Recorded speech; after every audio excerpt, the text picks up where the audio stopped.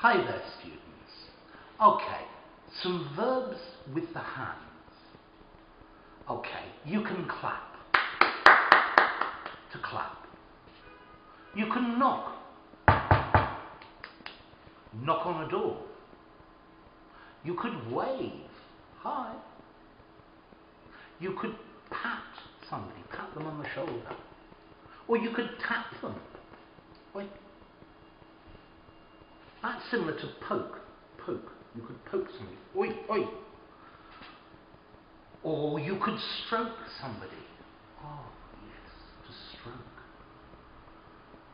You could slap or punch. You could point. Yeah. You could scratch. Or you could rub. To rub.